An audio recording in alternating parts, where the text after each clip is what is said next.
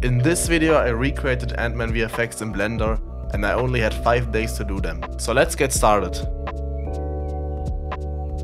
Day 1 was the day I prepared all the assets. I downloaded a 3D model of AntMan and reworked the textures. I created masks to have different materials appear. Then I uploaded the model to Mixamo to get an easy rig. For the Lego set I had some trouble deciding which one I wanted. I needed one where I could easily fall into and have something interesting to look at. After looking at the Falcon and the Razor Crest, I decided that I would use the Death Star since there were figures inside. I got all these models from a website called Mechabricks. I also used their free plugin to import the models into Blender, which was great since they already come with the correctly assigned materials. I had to spend some time to put all the textures in the correct color space since I use aces. But if you do this, you should be fine. Then I began to remodel the kitchen, which carried over to day 2. I took some reference pictures and used a program called F-Spy to put the camera into the right position.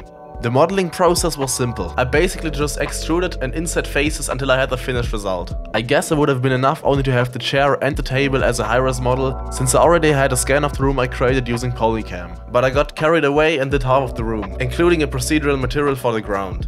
Maybe someday I'll need a full CG replica of the kitchen. You never know. Then in a new Blender file I imported all the assets and began the layout process. On day 3 I was ready to record all the animations using a mocap suit. If you don't have one, don't be worried, in just a second I'll provide a different solution I used on these 2 videos. I needed to know where I could walk and where I would bump into Vader. So I modeled a path and scaled it back up to the real world size. Now it paid off that I spent the extra time remodeling half of the room. I was able to place the path in the room, and would you look at that? It fits perfectly. I marked out where everything was so I could avoid walking into objects. Then I put on my suit and spent some time recording the animation. If you don't have a mocap suit, you can go onto Mixamo and download animations you like. For the animations where the character is moving from the origin, you need to check in place. Then back in Blender I used the NLA editor to blend them together. The only downside of doing it this way is that you only have so many animation presets on Mixamo, so your movements aren't unique. But it does work and I used it prior of having a mocap suit.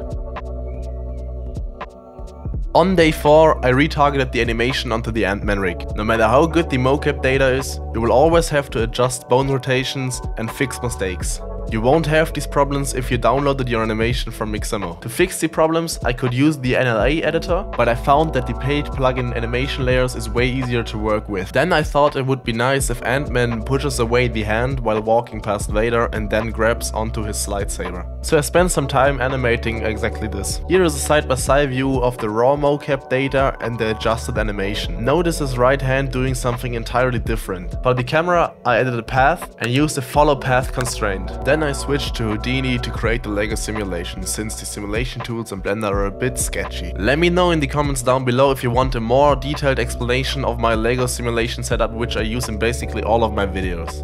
I imported the simulation back into Blender for the final rendering process. On day 5 my PC rendered the entire day, and after comping everything together I was left with this result.